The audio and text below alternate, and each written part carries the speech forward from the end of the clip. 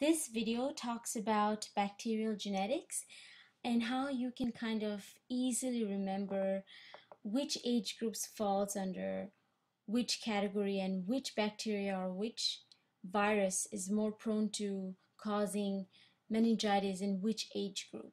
Okay, so the age groups are actually divided into four categories.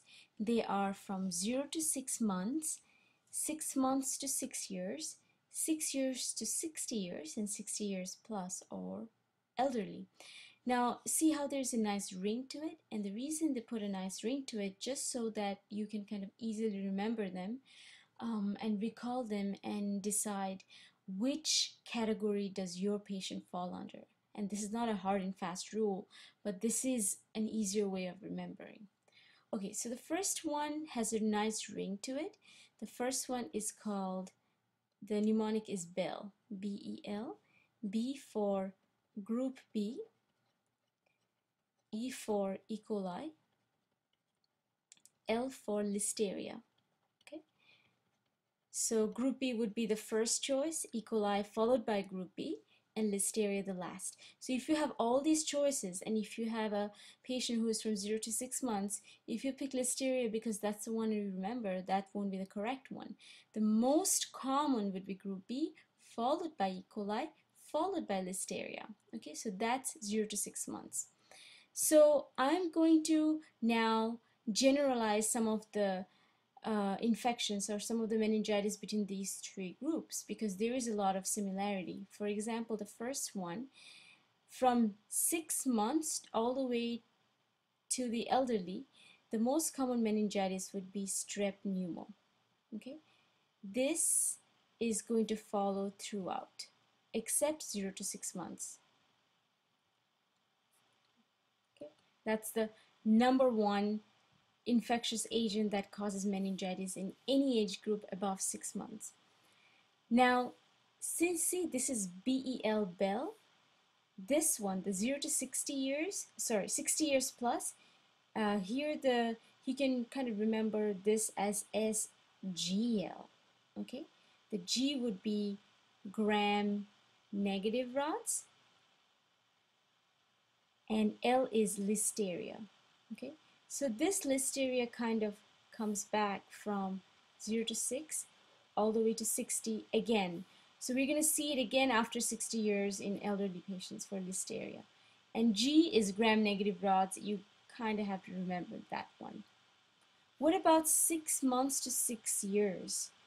Okay, so after strep pneumo, the next most common is going to be Neisseria meningitidis. Okay, and this is going to be common in both age groups, from 6 months all the way to 60 years. So this is going to be here as well. Okay. Now, what about after meningitis? After that, you have SNEH. Okay, and E is going to be enterovirus. Okay. What about H? H is going to be Haemophilus influenza. Okay, so S and EH, and then EH is going to switch here, and you're going to have H and S and H E, and this H is going to be HSV1, and this E is going to be enterovirus. This is just switched from 0 to 6 months. See, enterovirus came before. Now enterovirus is going to come here, and H is going to go above, but this is not the same H. See, this is Haemophilus influenza, and here it's HSV1. Another thing you have to remember is that the most common meningitis in teens is going to be Neisseria meningitidis, which falls under this category.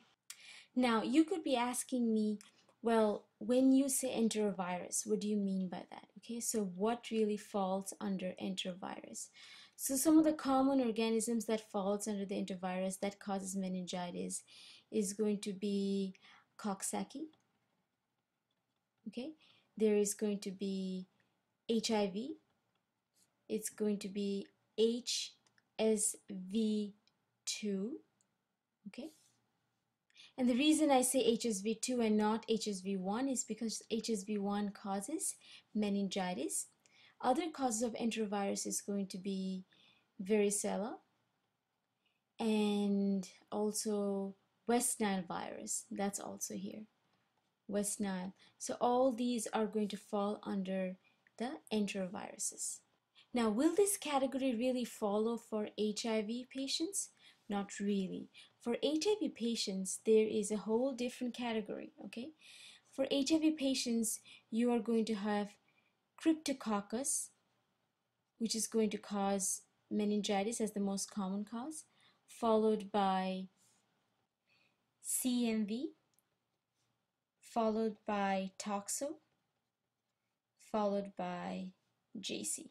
So if you can remember, is CCTJ. If that helps, it helps me. So these would be the categories for HIV viruses.